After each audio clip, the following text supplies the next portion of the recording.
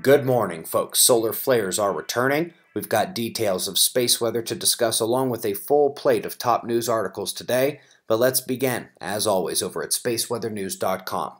We're coming to 193 angstroms and finding a very calm and quiet day. Solar wind from the coronal hole is still en route, so we focus on the bright area to the left, north of the equator. We've already seen one minor solar flare attempt to budge the charts. The only sunspots visible are turning onto the disk now with medium to small size, but with a lateral spread, so eyes on them. Meanwhile, if you're carefully watching behind that incoming group, you'll see the flare source was actually an eruptive event just behind the limb out of view. Both continue turning around today. Let's quickly look at the coronal holes in 211 angstroms. As I mentioned, the stream from the northern departing opening has yet to arrive, and it appears that second arm may be too far north to impact. Also worth noting, we had a little sun-diving Kreutz comet approach our star yesterday. He had no chance of survival as he disappeared in the early hours of this morning near the corona. Folks, here are some different shots of the storms that whacked New Mexico yesterday. Here in the New Valley of the Sun, 1 died and 5 were rescued during the flash flood.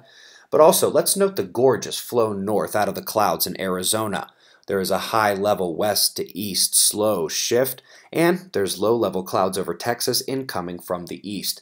This convergence of air masses is what brings the most intense storms. Now, let's work our way out into space and reel it back at the end.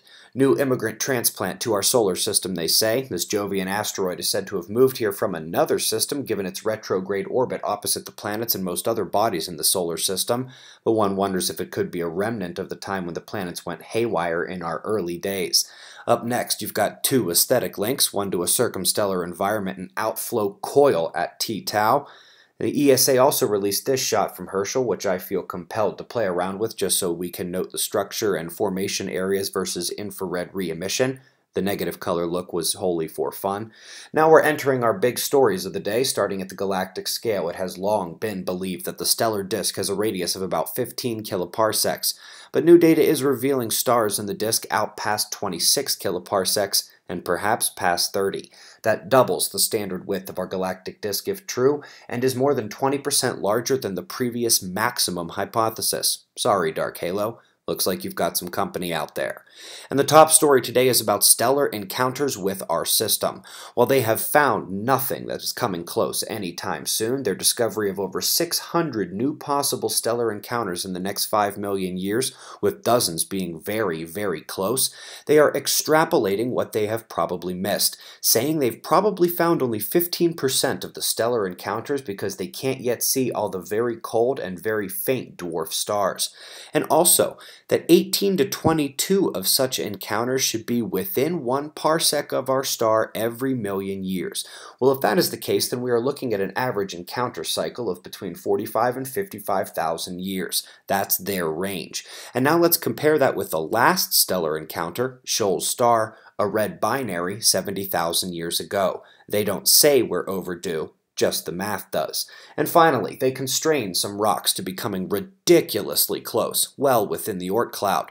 And we should remember that those distances are to the system barycenter. Shoal's star was a binary, and most stars are. Binary systems can be hundreds of AU to thousands of AU apart, and their planets can be orbiting pretty far off as well. What happens when one of those systems comes inside the Oort cloud?